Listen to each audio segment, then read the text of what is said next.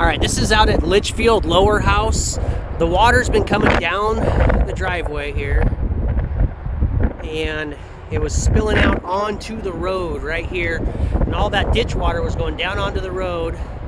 And you can see there's still a lot of standing water, but you can see all that water is making its way down right about that last tree down there next to the house and kind of spilling over. So I've diverted all this water here so it's not going out onto the road and it's going to stay in the ditch. And I'm also going to try to divert that water down there so that it's not spilling over into the house, and hopefully that's going to solve some of our moisture building up underneath this house. I really think that this is probably what's causing it.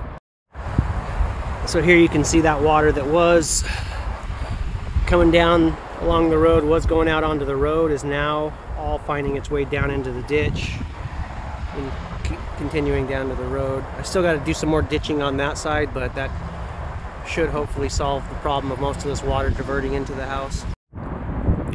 All right, then this is on Litchfield lower house.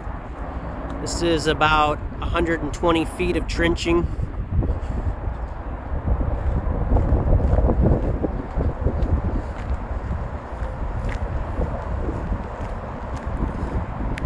All of the water had been diverting across here, just kind of running downhill towards the house there. And hopefully this is going to allow it to come out,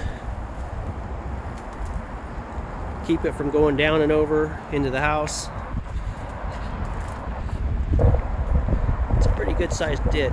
It's deep through here, and then just fade out this way, right through here. And there is grade through here. The water does run down the road. Once it's out to the road, it does continue on. So once we get the water to that point, we should be pretty good.